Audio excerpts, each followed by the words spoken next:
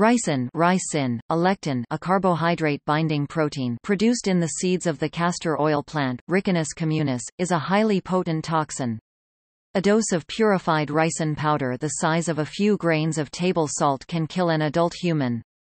The median lethal dose (LD50) of ricin is around 22 micrograms per kilogram of body weight if the exposure is from injection or inhalation, 2 mg for an average adult. Oral exposure to ricin is far less toxic as some of the poison is inactivated in the stomach. An estimated lethal oral dose in humans is approximately 1 mg per kilogram.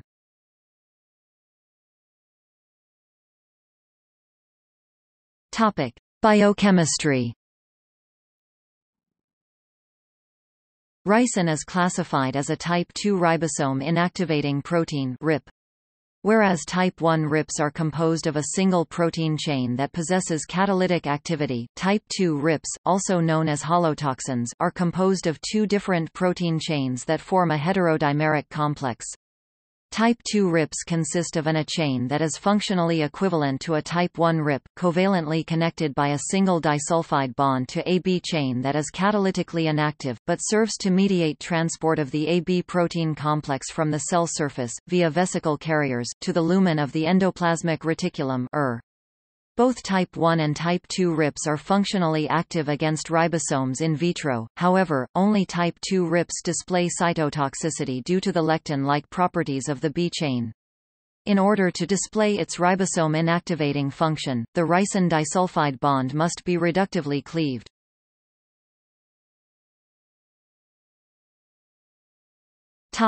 Biosynthesis.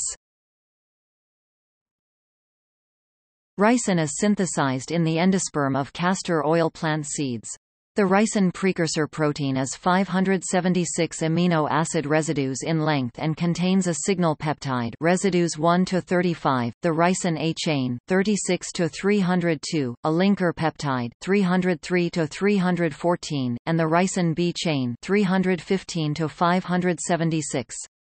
The N-terminal signal sequence delivers the prepropolypeptide to the endoplasmic reticulum and then the signal peptide is cleaved off. Within the lumen of the the propolypeptide is glycosylated and a protein disulfide isomerase catalyzes disulfide bond formation between cysteines 294 and 318. The propolypeptide is further glycosylated within the Golgi apparatus and transported to protein storage bodies. The propolypeptide is cleaved within protein bodies by an endopeptidase to produce the mature ricin protein that is composed of a 267 residue A chain and a 262 residue B chain that are covalently linked by a single disulfide bond.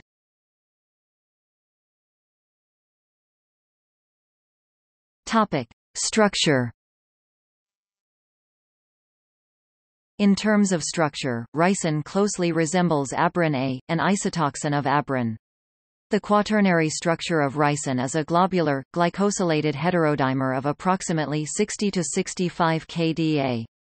Ricin toxin A chain and ricin toxin B chain are of similar molecular weights, approximately 32 kDa and 34 kDa, respectively. Ricin toxin A chain (RTA) is an N-glycoside hydrolase composed of 267 amino acids. It has three structural domains with approximately 50% of the polypeptide arranged into alpha helices and beta sheets.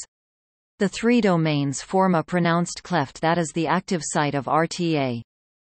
Ricin toxin B chain (RTB) is a lectin composed of 262 amino acids that is able to bind terminal galactose residues on cell surfaces.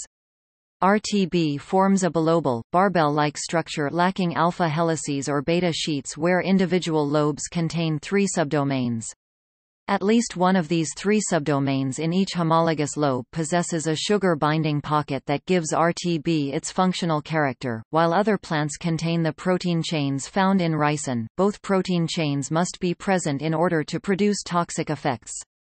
For example, plants that contain only protein chain A, such as barley, are not toxic because without the link to protein chain B, protein chain A cannot enter the cell and do damage to ribosomes.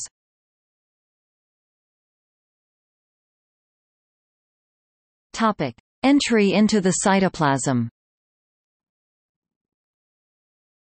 Ricin B chain binds complex carbohydrates on the surface of eukaryotic cells containing either terminal N-acetylgalactosamine or beta-1,4-linked galactose residues. In addition, the mannose-type glycans of ricin are able to bind to cells that express mannose receptors. RTB has been shown to bind to the cell surface on the order of 106 to 108 ricin molecules per cell surface. The profuse binding of ricin to surface membranes allows internalization with all types of membrane invaginations. The holotoxin can be taken up by clathrin-coated pits, as well as by clathrin-independent pathways including cavoola and macropinocytosis. Intracellular vesicles shuttle ricin to endosomes that are delivered to the Golgi apparatus. The active acidification of endosomes is thought to have little effect on the functional properties of ricin. Because ricin is stable over a wide pH range, degradation in endosomes or lysosomes offers little or no protection against ricin. Ricin molecules are thought to follow retrograde transport via early endosomes, the trans-Golgi network, and the Golgi to enter the lumen of the endoplasmic reticulum. For ricin to function cytotoxically, RTA must be reductively cleaved from RTB in order to release a steric block of the RTA active site. This process is catalyzed by the protein PDI, protein disulfide isomerase, that resides in the lumen of the Free RTA in the lumen then partially unfolds and partially buries into the membrane, where it is thought to mimic a misfolded membrane-associated protein. Roles for the chaperones GRP94, EDIM and BIP have been proposed prior to the dislocation of RTA from the lumen to the cytosol in a manner that utilizes components of the endoplasmic reticulum-associated protein degradation pathway. IRAD normally removes misfolded proteins to the cytosol for their destruction by cytosolic proteasomes. Dislocation of RTA requires membrane integral E3 ubiquitin ligase complexes, but RTA avoids the ubiquitination that usually occurs with IRAD substrates because of its low content of lysine residues, which are the usual attachment sites for ubiquitin. Thus, RTA avoids the usual fate of dislocated proteins destruction that is mediated by targeting ubiquitinated proteins to the cytosolic proteasomes. In the mammalian cell cytosol, RTA then undergoes triage by the cytosolic molecular chaperones HSC70 and HSP90 and their co-chaperones, as well as by one subunit RPT5 of the proteasome itself, that results in its folding to a catalytic conformation, which depurinates ribosomes, thus halting protein synthesis.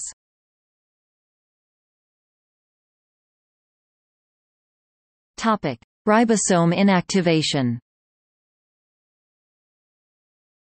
RTA has rRNA N-glycosylase activity that is responsible for the cleavage of a glycosidic bond within the large rRNA of the 60S subunit of eukaryotic ribosomes.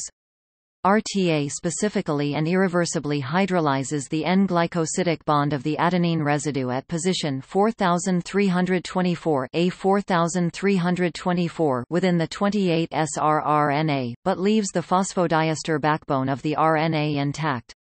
The ricin targets A4324 that is contained in a highly conserved sequence of 12 nucleotides universally found in eukaryotic ribosomes. The sequence, 5 AGUACGAGAGGA3, termed the sarsen-ricin loop, is important in binding elongation factors during protein synthesis. The depurination event rapidly and completely inactivates the ribosome, resulting in toxicity from inhibited protein synthesis. A single RTA molecule in the cytosol is capable of depurinating approximately 1500 ribosomes per minute.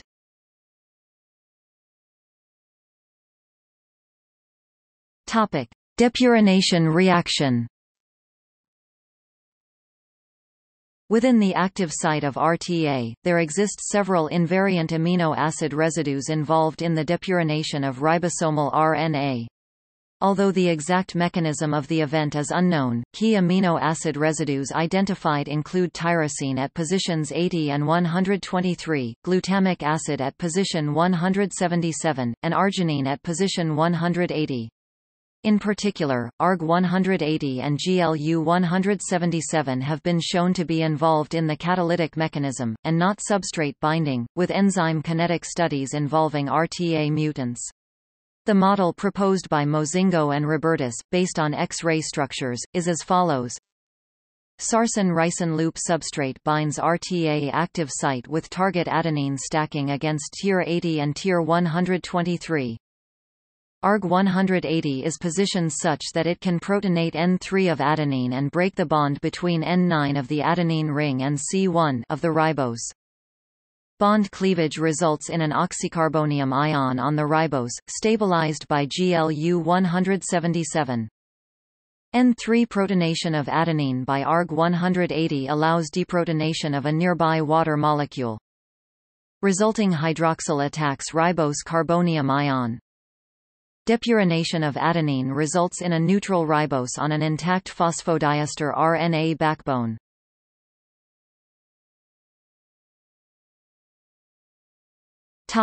Toxicity. Ricin is very toxic if inhaled, injected, or ingested. It can also be toxic if dust contacts the eyes or if it is absorbed through damaged skin. It acts as a toxin by inhibiting protein synthesis. It prevents cells from assembling various amino acids into proteins according to the messages it receives from messenger RNA in a process conducted by the cell's ribosome, the protein-making machinery, that is, the most basic level of cell metabolism, essential to all living cells and thus to life itself. Ricin is resistant, but not impervious, to digestion by peptidases. By ingestion, the pathology of ricin is largely restricted to the gastrointestinal tract, where it may cause mucosal injuries. With appropriate treatment, most patients will make a decent recovery. Because the symptoms are caused by failure to make protein, they may take anywhere from hours to days to appear, depending on the route of exposure and the dose. When ingested, gastrointestinal symptoms can manifest within 6 hours. These symptoms do not always become apparent. Within 2 to 5 days of exposure to ricin, effects of ricin on the central nervous system, adrenal glands, kidneys, and liver appear. Ingestion of ricin causes pain, inflammation, and hemorrhage in the mucosal membranes of the gastrointestinal system. Gastrointestinal symptoms quickly progress to severe nausea, vomiting, diarrhea, and difficulty swallowing, dysphagia. Hemorrhage causes bloody feces, melena, and vomiting blood, hematemesis. The low blood volume, hypovolemia, caused by gastrointestinal fluid loss can lead to organ failure in the pancreas, kidney, liver, and GI tract and progress to shock. Shock and organ failure are indicated by disorientation, stupor, weakness, drowsiness, excessive thirst, polydipsia, low urine production, oliguria, and bloody urine, hematuria. Symptoms of ricin inhalation are different from those caused by ingestion. Early symptoms include a cough and fever. When skin or inhalation exposure occur, ricin can cause an allergy to develop. This is indicated by edema of the eyes and lips, asthma, bronchial irritation, dry, sore throat, congestion, skin redness, erythema, skin blisters, vesiccation, wheezing, itchy, watery eyes, chest tightness, and skin irritation. An antidote has been developed by the UK military, although it has not yet been tested on humans. Another antidote developed by the U.S. military has been shown to be safe and effective in lab mice injected with antibody-rich blood mixed with ricin, and has had some human testing. Symptomatic and supportive treatments are available for ricin poisoning. Existing treatments emphasize minimizing the effects of the poison. Possible treatments include intravenous fluids or electrolytes, airway management, assisted ventilation, or giving medications to remedy seizures and low blood pressure. If the ricin has been ingested recently, the stomach can be flushed by ingesting activated charcoal or by performing gastric lavage. Survivors often develop long-term organ damage. Ricin causes severe diarrhea and vomiting, and victims can die of circulatory shock or organ failure. Inhaled ricin can cause fatal pulmonary edema or respiratory failure. Death typically occurs within 3 to 5 days of exposure. Vaccination is possible by injecting an inactive form of protein chain A. This vaccination is effective for several months due to the body's production of antibodies to the foreign protein. In 1978, Bulgarian defector Vladimir Kostov survived a ricin attack similar to the one on Georgy Markov, probably due to his body's production of antibodies. When a ricin-laced pellet was removed from the small of his back, it was found that some of the original wax coating was still attached. For this reason only small amounts of ricin had leaked out of the pellet, producing some symptoms but allowing his body to develop immunity to further poisoning. The seeds of Ricinus communis are commonly crushed to extract castor oil. As ricin is not oil-soluble, little is found in the extracted castor oil. The extracted oil is also heated to more than 80 degrees Celsius to denature any ricin that may be present. The remaining spent crushed seeds, called variously the cake, oil cake, and press cake, can contain up to 5% ricin. While the oil cake from coconut, peanuts, and sometimes cotton seeds can be used as either cattle feed and/or fertilizer, the toxic nature of castor beans precludes their oil cake from being used as feed unless the ricin is first deactivated by autoclaving. Accidental ingestion of Ricinus communis cake intended for fertilizer has been reported to be responsible for fatal ricin poisoning in animals. Deaths from ingesting castor plant seeds are rare, partly because of their indigestible seed coat, and because some of the ricin is deactivated in the stomach. The pulp from 8 beans is considered dangerous to an adult.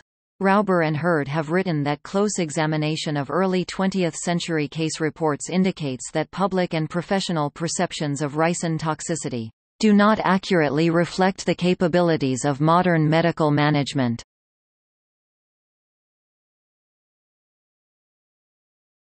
Topic: Overdose. Most acute poisoning episodes in humans are the result of oral ingestion of castor beans, 5 to 20 of which could prove fatal to an adult. Swallowing castor beans rarely proves to be fatal unless the bean is thoroughly chewed. The survival rate of castor bean ingestion is 98%. In 2013, a 37-year-old woman in the United States survived after ingesting 30 beans.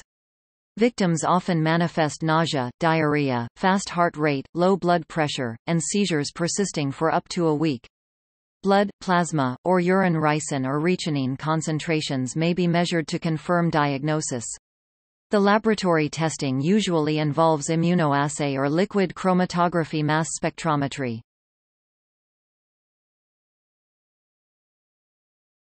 Topic: Therapeutic applications.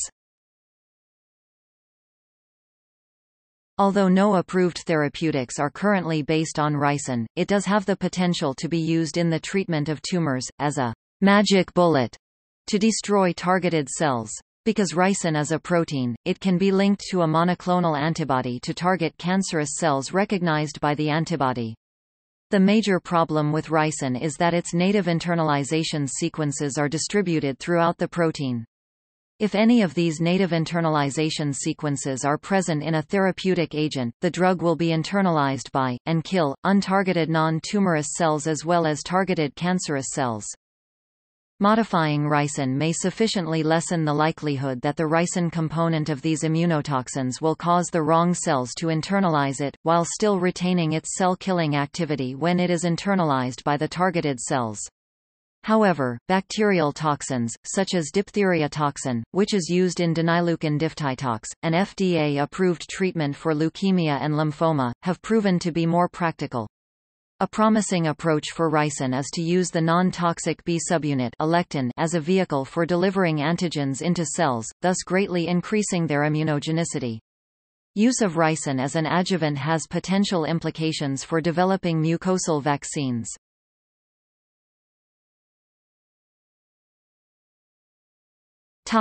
Regulation. In the U.S., ricin appears on the Select Agents list of the Department of Health and Human Services, and scientists must register with HHS to use ricin in their research. However, investigators possessing less than 1,000 mg 1 gram are exempt from regulation. Ricin is classified as an extremely hazardous substance in the United States as defined in Section 302 of the U.S. Emergency Planning and Community Right to Know Act 42 U.S.C.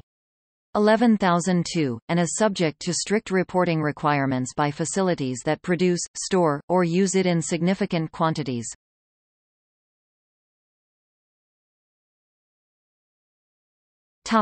Chemical or biological warfare agent. The United States investigated ricin for its military potential during World War I. At that time it was being considered for use either as a toxic dust or as a coating for bullets and shrapnel. The dust cloud concept could not be adequately developed, and the coated bullet-shrapnel concept would violate the Hague Convention of 1899 adopted in U.S. law at 32 Stat.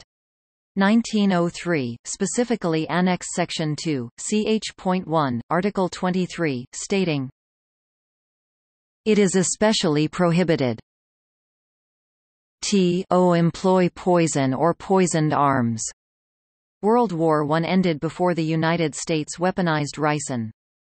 During World War II the United States and Canada undertook studying ricin in cluster bombs. Though there were plans for mass production and several field trials with different bomblet concepts, the end conclusion was that it was no more economical than using phosgene.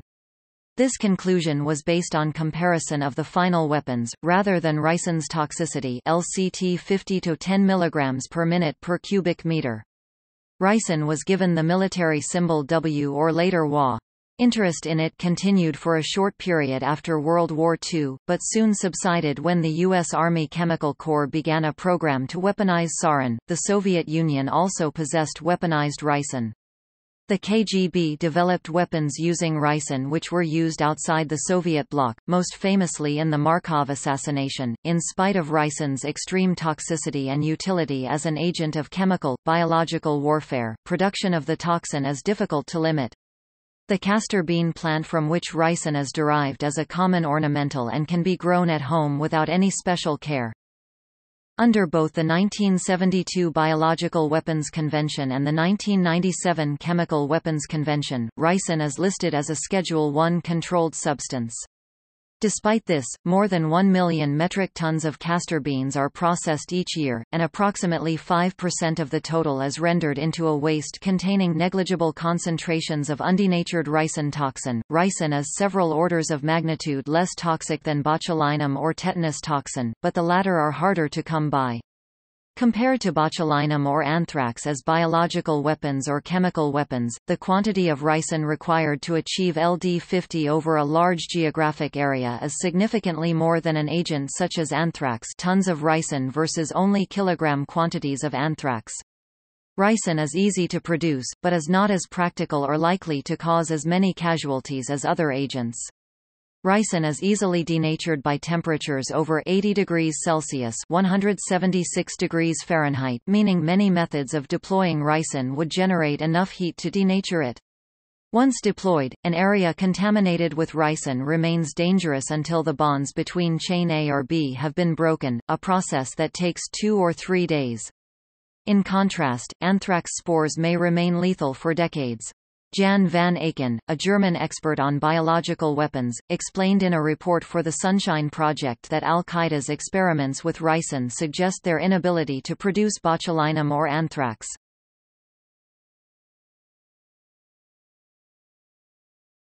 Topic: Developments. A biopharmaceutical company called Sologenics, Inc. has licensed an anti-ricin vaccine called Rivax from Vitetta et al., at UT Southwestern. The vaccine is safe and immunogenic in mice, rabbits, and humans. It has completed 2 successful clinical trials. Sologenics has been issued a U.S. patent for Rivax. The ricin vaccine candidate has been granted orphan drug status in the U.S. and the EEC and is currently in clinical trials in the U.S. Grants from the National Institute of Allergy and Infectious Diseases and the U.S. Food and Drug Administration have supported development of the vaccine candidate.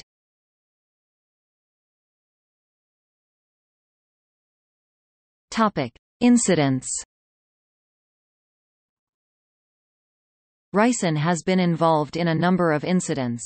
In 1978, the Bulgarian dissident Georgi Markov was assassinated by Bulgarian secret police who surreptitiously shot him on a London street with a modified umbrella using compressed gas to fire a tiny pellet contaminated with ricin into his leg. He died in a hospital a few days later and his body was passed to a special poison branch of the British Ministry of Defence that discovered the pellet during an autopsy. The prime suspects were the Bulgarian secret police. Georgy Markov had defected from Bulgaria some years previously and had subsequently written books and made radio broadcasts that were highly critical of the Bulgarian communist regime. However, it was believed at the time that Bulgaria would not have been able to produce the pellet, and it was also believed that the KGB had supplied it. The KGB denied any involvement, although high-profile KGB defectors Oleg Kalugin and Oleg Gordievsky have since confirmed the KGB's involvement.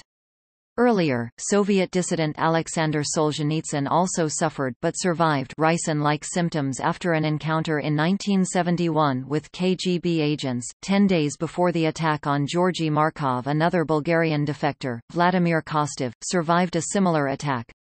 Kostov was standing on an escalator of the Paris metro when he felt a sting in his lower back above the belt of his trousers.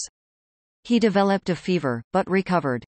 After Markov's death, the wound on Kostov's back was examined and a ricin-laced pellet identical to the one used against Markov was removed. Several terrorists and terrorist groups have experimented with ricin and caused several incidents of the poisons being mailed to U.S. politicians. For example, on May 29, 2013, 2 anonymous letters sent to New York City Mayor Michael Bloomberg contained traces of it. Another was sent to the offices of mayors against illegal guns in Washington, D.C. A letter containing ricin was also alleged to have been sent to American President Barack Obama at the same time. An actress, Shannon Richardson, was later charged with the crime, to which she pleaded guilty that December. On July 16, 2014, Richardson was sentenced to 18 years in prison plus a restitution fine of $367,000.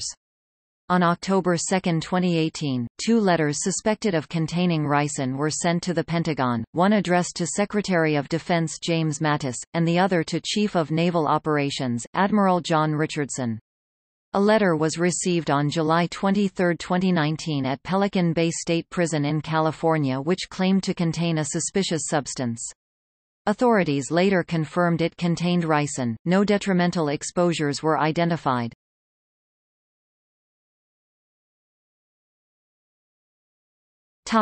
In popular culture,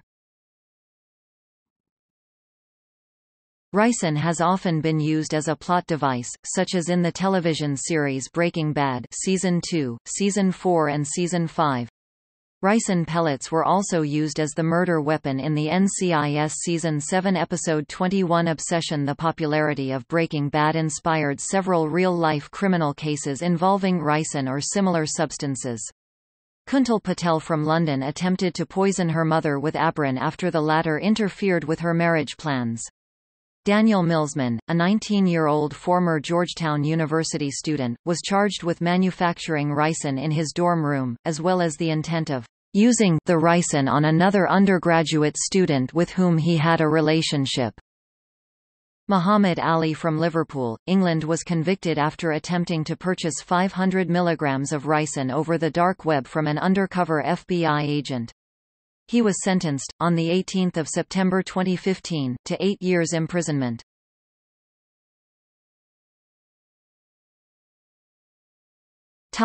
See also: European mistletoe.